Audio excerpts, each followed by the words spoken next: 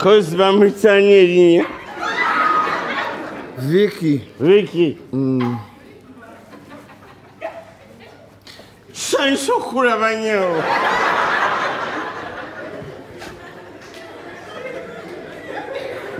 Where have you been for the last 3 days? Where have you been for 3 days? We have... I was talking to my husband. I'm talking to my husband. We are together. We are together. If it was not for your husband, we would be dead.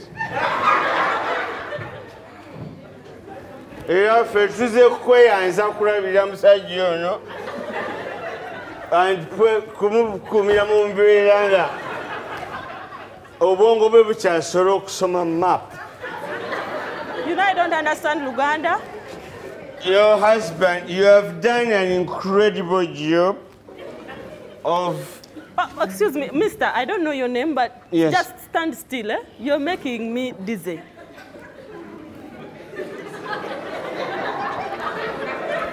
So, I need to know where he has been. Where have you been? We have been around and around. Mister, I'm not talking to you, I'm talking to him. Okay. You're speaking as who? This one is the PS, is the member of parliament, is the permanent chairman of the organization.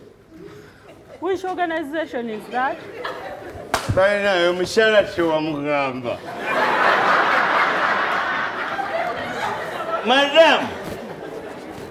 we started a civil society. It is registered in the Uganda Registration Services mobile.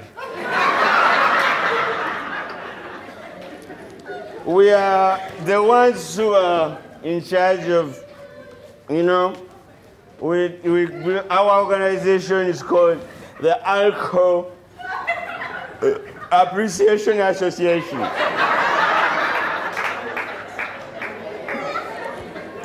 So this brother is a founder, member. I am a founder member, and he is the bearer of the vision. Vision bearer. Kasi tuafunye mu 3 days, his phone is off. I've been worried, sick and worried. That's for 3 days, we've been trying to figure out a way to get to your home. Shama, Saturday. Saturday. On Saturday, Monday. Yes. So we had a general meeting in Entebbe. Just to my meeting, to what fire. The roads in Gudonga. So we had to go. Now roads have been closed for 3 days. Yes. 30 people. We are also in.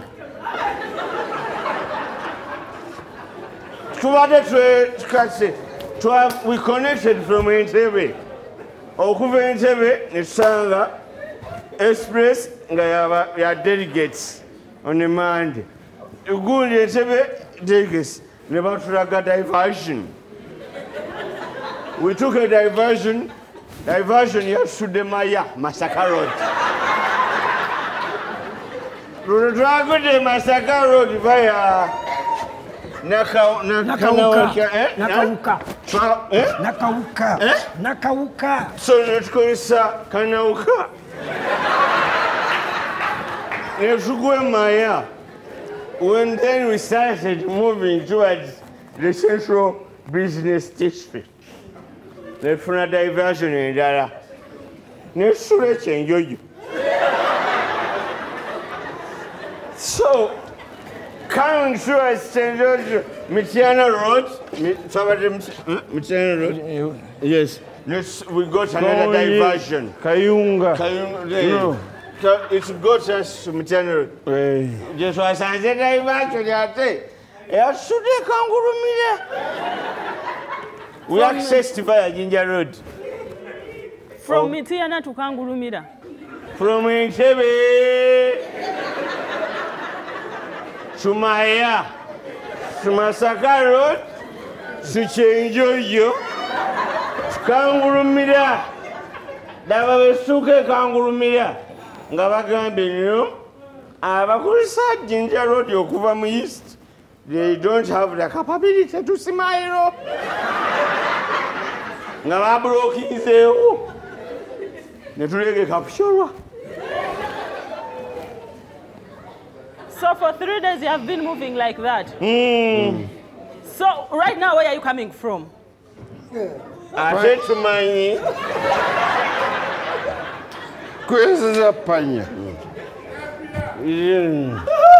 but the silver lining is we find that a good girl.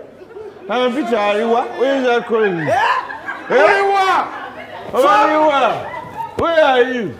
Phobia. Where are you? Ariwa. Ariwa.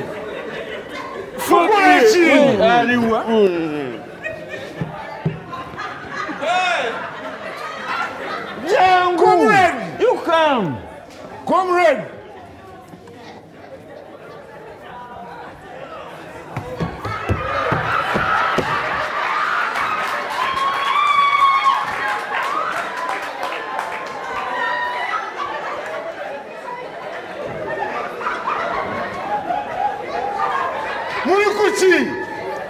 Sorry, what are you doing?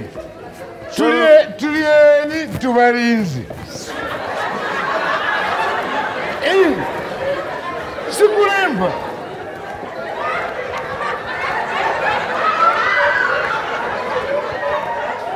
Kakani tugende. Timure guy. We have reached the destination. No. Guy, can I come to Gende? Basizeho bagula omwenge. Ayese mizingeji. Nambuza mbuliwa. Nemugamba bano bakava wano bagenze just kola gundi short call baje.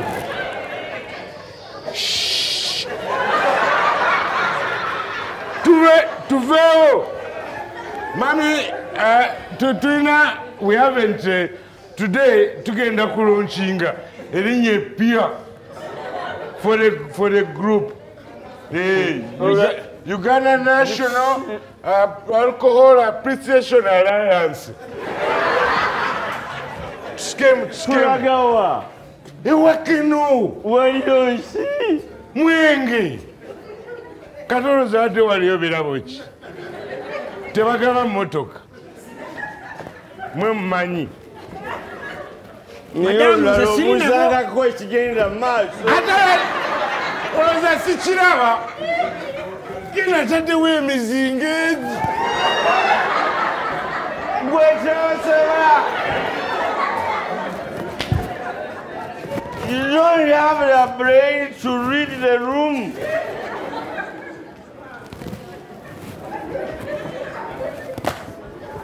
Nyabo. Mubizibu byo isemu kino kitono nnyo.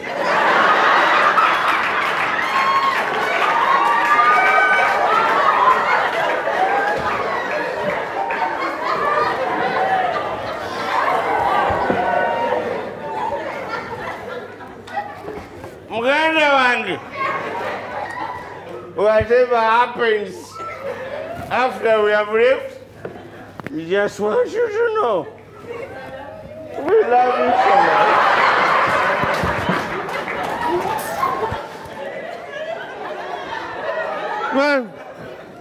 Man, baby, bano banazeewa.